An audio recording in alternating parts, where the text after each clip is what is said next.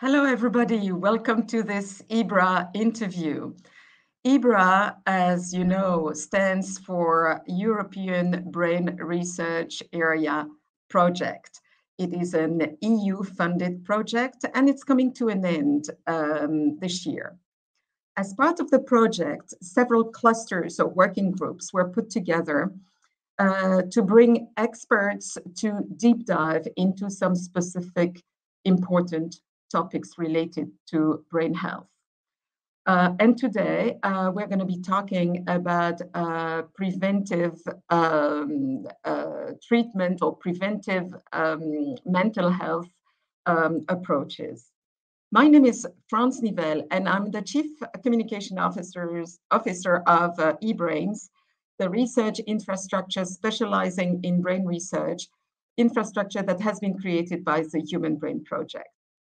And to talk to us about this very important topic today, I'm very happy to welcome Professor Paolo Fusar-Poli from King's College, who will tell us more about the work that the cluster has done and the challenges to take up in the future.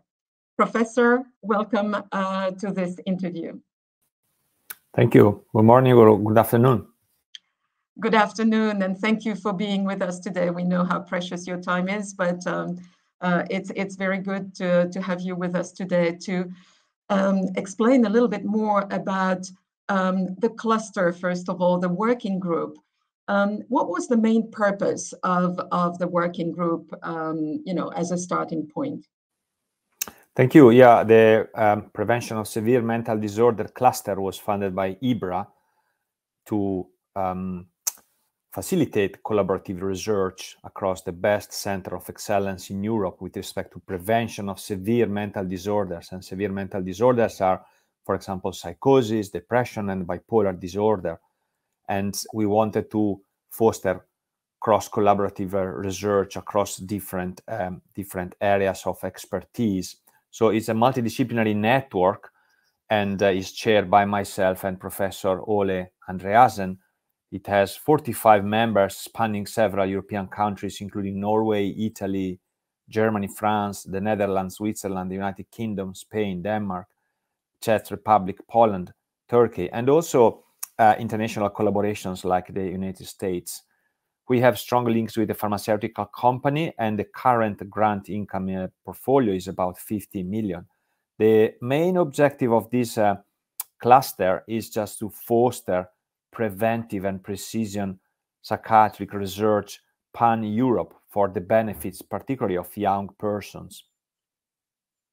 Okay, well, so definitely a lot of expertise together in that cluster. So I'm sure the discussions must have been very, very interesting.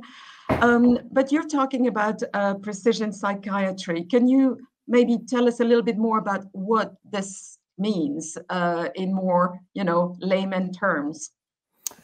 So the idea of preventing mental disorder stems from scientific evidence indicating that most mental disorders originate in the adolescence or young adulthood, and therefore we need to intervene as soon as possible. Not only, but we need also to offer young persons a precision prediction. So we need to offer them a tailored preventive care. At the moment, clinical care is built around one-size-fits-all approach, which is not suitable to meet the specific needs presented by young persons, young people.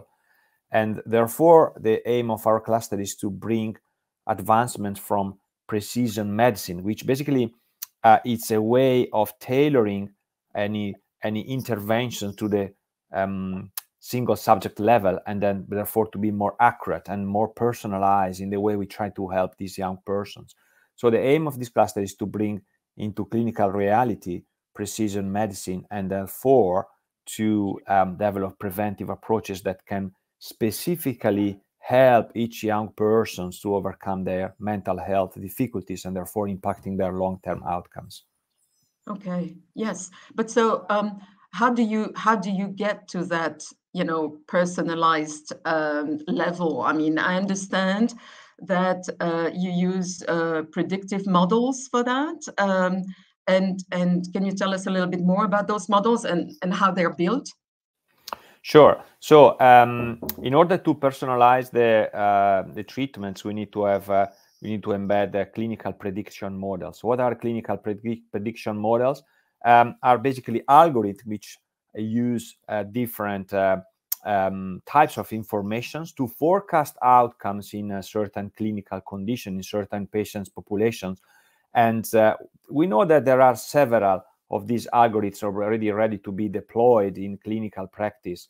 The problem is that we need to have larger, better data to test these models and to implement them in clinical practice. And also, we need better governance frameworks to share the outputs of these algorithms with our patients. For example, these algorithms basically, they formulate a risk estimate. So one question is, how are we going to share, communicate the risk with our patients, with our service users, with their families, with the carers? This is a very important point, and there are also ethical issues around that. Yes, obviously.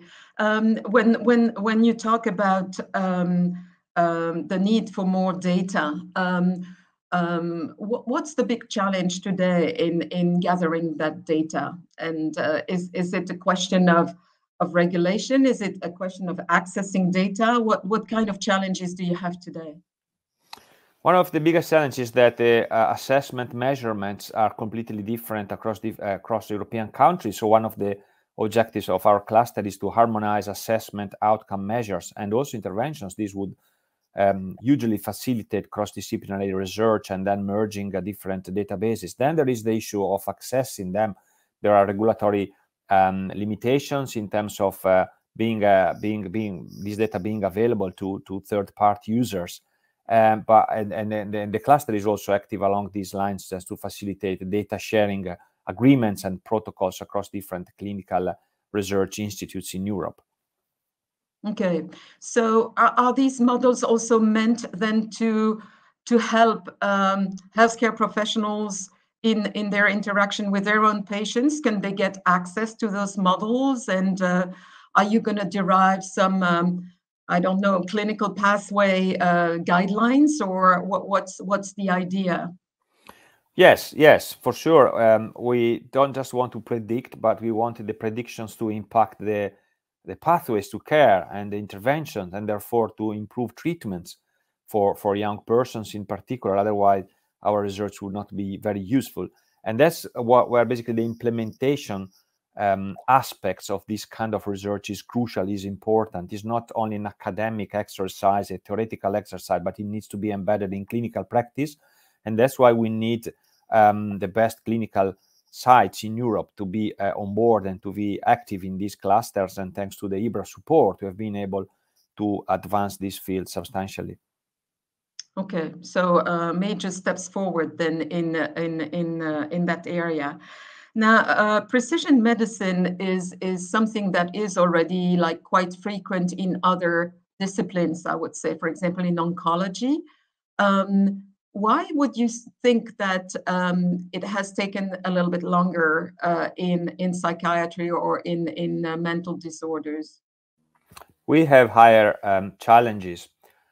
In oncology, there are validated biomarkers, and the etiology of the disorder has been long established, and neurobiological correlates, they are very well established. This is not the case for psychiatry because of the nature of mental disorders. I would say they are mental disorders first, and they have got something to do, obviously, with the brain, but we are primarily studying the psyche of the psychological inner world of individuals, and this brings an extra layer of complexity because you need to figure out a way of connecting the mind with the brain, and this is not simple. And that's why there are no strong established biomarkers in psychiatry as such. Some evidence is emerging, but most of them still needs to be validated and consolidated. Having said that, precision psychiatry is possible using different types of information, even, for example, using digital predictors, using large-scale data that are routinely collected as part of, for example, electronic health records. So not necessarily using high-tech, costly biomarkers, but using different sources of information. And psychiatry is advancing thanks to neurosciences along those lines, but I think we still need to close the gap with oncology. Okay. And for example, do you take some environmental factors into consideration in your model as well? Or is it something that is really like too broad to be taken into account? This is a great question. Most of mental disorders, they originate from gene-environment interaction. We do have the so-called polygenic risk score to predict the accumulation of genetic load for development of certain mental disorders. And more recently, we have developed polyenvironmental risk score. As you hinted to, they can capture the single subject level exposure to specific environmental risk factors, and therefore we can get the signal and informations to tailor preventive approaches. For example, if a young person has accumulated childhood trauma and maybe cannabis misuse, we know that there may be certain risk for developing certain mental disorders, and therefore provide a certain specific types of preventive care. Okay, well, that sounds extraordinary, fascinating, but at the same time very, very complex. But it's really good to see that steps forward, giant steps forward are being made. How do you think technology and IT or big data science will help in your domain? There are huge potentials associated with the new innovations brought by neurosciences, big data, digital applications. However, we still need to apply our clinical interpretations. You need to select, for example, our approaches on primarily on what the patients would mostly benefit, would mostly need. So we still need a kind of to start from the service user, from the patients. We need to ask them what they will need help with, what would be the most important outcome for them to be addressed, what are their unmet needs. And also we need to co-work with them to develop precision medicine approaches, in particular to address ethical concerns as soon as they may develop. Okay, so the patient really remains at the center of the approach, which is extremely important, especially in your field. Is there a key takeaway message that you can think of, from the cluster work, but also maybe a message that you want to convey to the mental health community? Yeah, I think that precision and more generally preventive psychiatry is the future of our discipline, because as I mentioned before, it has the potential to really change the life of many young persons who are affected with mental disorders. And we have learned that the sooner we intervene, the better it will be for their outcomes. And this is why we are enthusiastic and we put so much effort, and thanks to the EBRA support and funds, we've been able to join efforts and to advance this field. And one of the achievements has been a very important conference which was held a few days ago in Brussels, addressing the ethical concerns surrounding this field. And this has been an amazing work where patients themselves, service users, families, and caregivers, they were all involved. They were co-writing a scientific report, which was eventually published. And it was a collegial workshop, very well attended, and there were European regulators, funders, and then we really, I think, we managed in implementing and disseminating the importance of preventive and precision psychiatry across the whole Europe, and I think this will be important for the next generation of research. Thank you. Well, thank you very much. And when we know also that the president of the Commission mentioned mental health, in her State of the Union speech, I think this is very encouraging. So thank you very, very much for being with us today, Professor. and hoping to talk to you soon again. Bye-bye. Thank you. Thank you. And thank you everybody for for watching this video. Mostly it will be available on different channels.